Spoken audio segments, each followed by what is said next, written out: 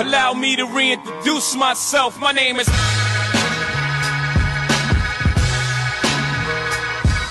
KGL. Welcome to my YouTube channel. If you're new to my channel, you're quite welcome. If you're a return customer, I appreciate you. Today, what we have here, 2011 Toyota Sienna.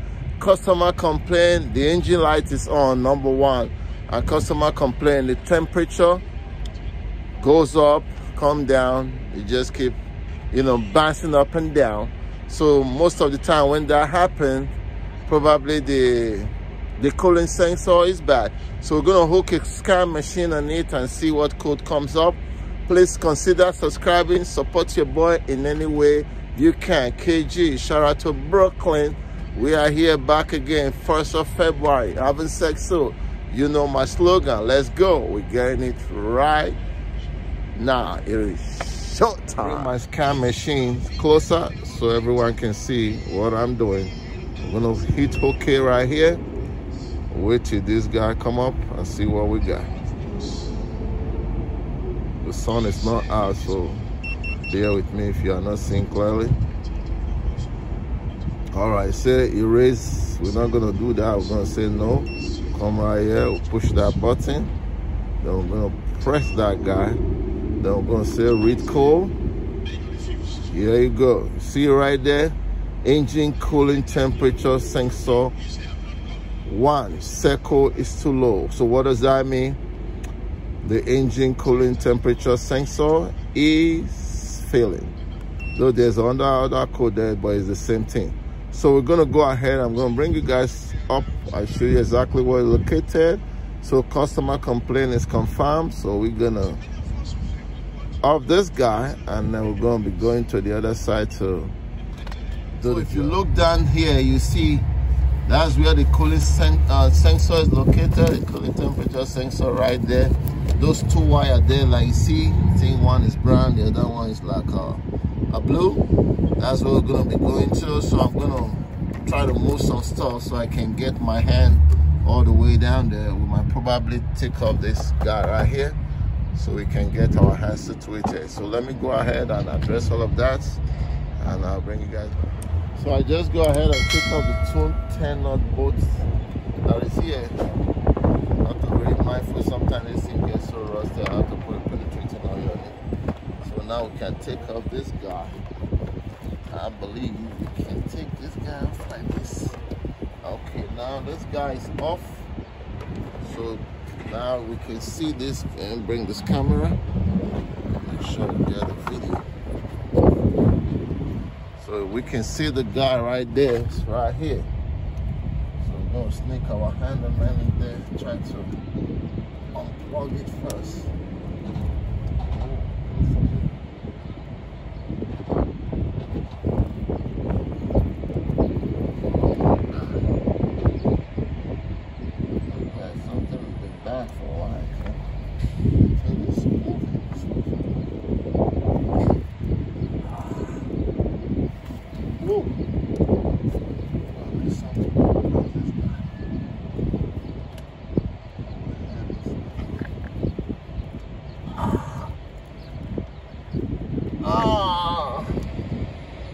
Congo power is not working there.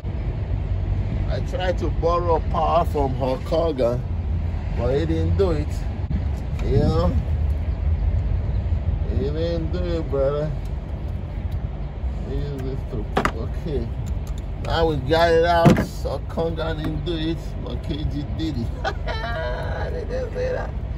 Okay, so that's a plug there. You unplug it already. We're gonna go ahead now and then get a tools to take off that. I don't know. That should be. Let me get the new one. So this is the new one. Let me show you the part number. I bought it from AutoZone. This is the part number XU6775 Drolas.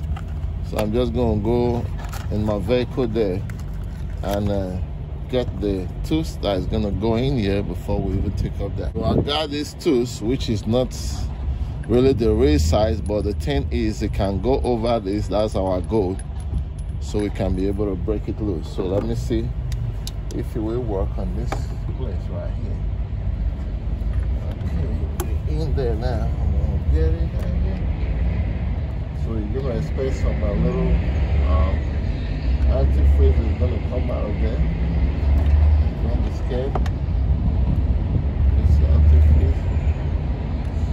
You can say that. I don't think this one is. Oh. This one is not gonna hold it at all. What is this? This is a 21.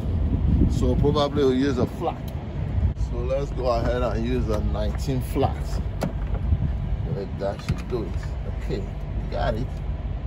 KG, we're always gonna get it. So we're gonna use this for leverage. So we can break here. There we go, just like that. Woo, KG, somebody better clap for me. Yeah. Okay, like I said, it's gonna come out of here. We're gonna expect that. So we're just gonna go ahead and let me see. I don't know if you have us. This one doesn't have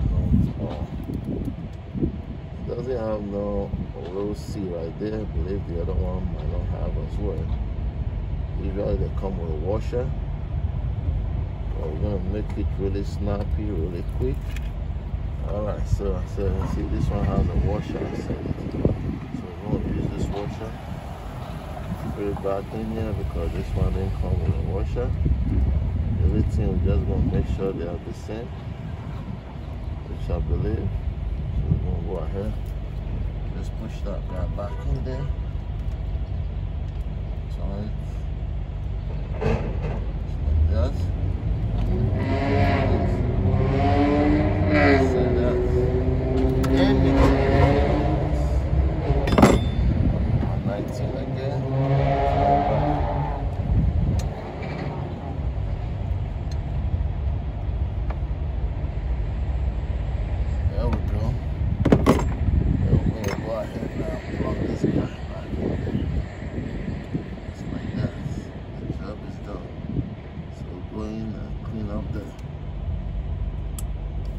Snap right there. So let me put some water in there, wash up that thing there, and I'm gonna put some water there just to wash out that antifreeze. You know, antifreeze like an oil. When you go on the car, when you start the car, the next thing you'll be seeing some smoke. Just want to be careful with that and start out there. Okay, that should do it there. I'll make sure we do a clean job. Make sure it's clean. So now I can put back this guy right here. Take our time. Back in there. Just go down like that. That was the way we came out. KG, remember? That was the way you put it out, right? We'll go just like that. There we go. Boys in. Make sure it connects with the one on the bottom there. Then we'll put it back here. And we can put the 210 bolt. One is coming right here. The other one is coming right here. So we're gonna untie this guy down, then we'll clear the code, and then should be fine from there.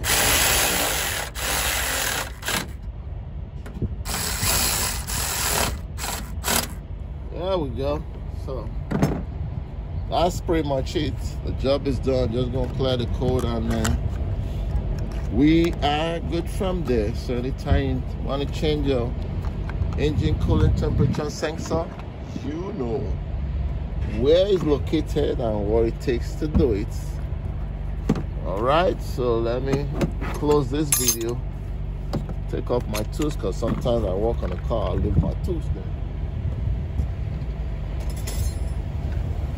Alright.